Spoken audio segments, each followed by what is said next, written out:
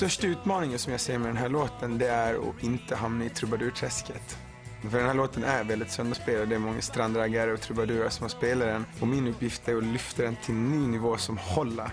Och det kan bli svårt, men jag ska göra mitt absolut bästa. Fredrik Wikingsson gjorde den på 90-talet. Oasis gjorde den då. Nu är det Olles tur med Wonderwall.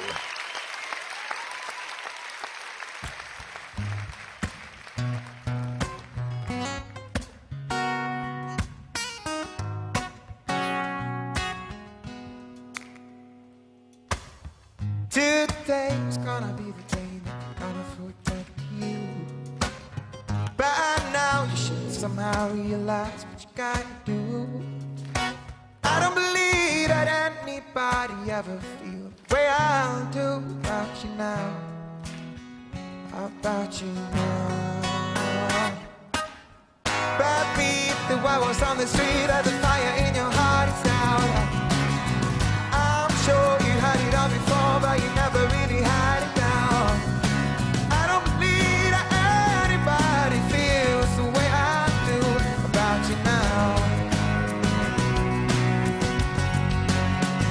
Out on all the roads we had to walk one day, and all the lights that lead us there were blinding.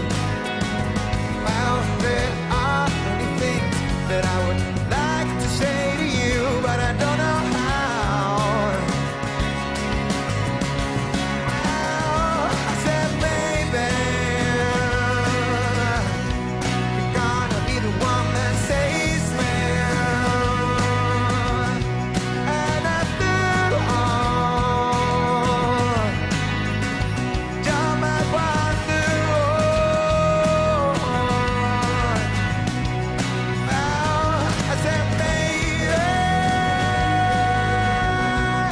gonna be the one that saves me. And after all, you're my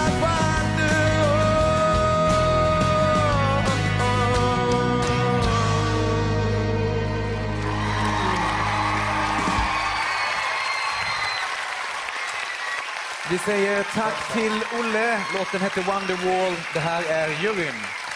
Det är så här, Olle, att det här numret kommer stå sig starkt ikväll. Jag menar, du gjorde precis det man ska göra. Ett bra låtval. Du sjöng otroligt bra. Din dagsform verkar vara bättre än någonsin. Och du står nog stadigt som en rauk. Tack så mycket, Lager.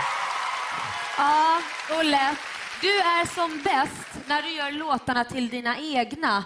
Och början på den här låten som du gjorde, det var genialiskt. Jag hade önskat att du fortsatte lite längre så, för det var klockrent. Så tänk på det. Jag är glad att jag fick se det här, för de senaste 2 gångerna har jag inte riktigt varit nöjd med dig. Och jag har precis kommit på vad det är. Det är att du känns jättetrygg, jättebra med gitarr. Men utan gitarr, då är du inte lika bra. Nej, du måste bli lika bra utan som du är med. Absolut. Oasis var ju världsmästare på hype, men jag tycker att de fick till en riktigt bra låt med den här Wonderworld. Och hype är inte ett bra ord som beskriver dig, för det här var riktigt bra. Jag tycker att faktiskt det var ditt starkaste framträdande som audition. Tack så jättemycket. Tack så mycket.